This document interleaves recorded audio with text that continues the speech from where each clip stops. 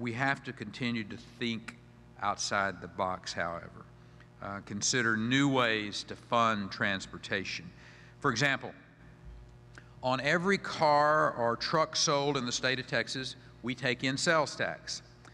With the rapid growth of our population and our healthy economy, the amount we take in on those sales are increasing steadily.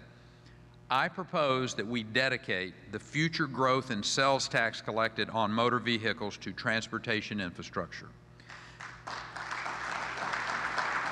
Now's the time.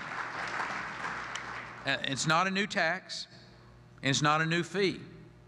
The sales tax would remain the same, and the money would still be collected. Either way, what this will do is take a portion of future sales tax collected on motor vehicles, dedicate it to a more productive, efficient experience for the people buying those cars in the first place. We need to find a big solution to our transportation challenges. And I happen to think now is the time.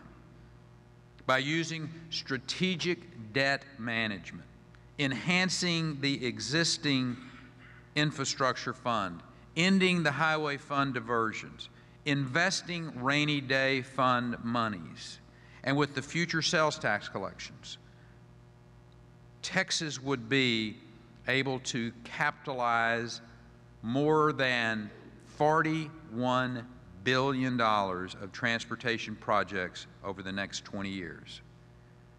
That should be enough to take care of the major improvements that we need in this state. Keep traffic flowing in the Lone Star State for several decades at least.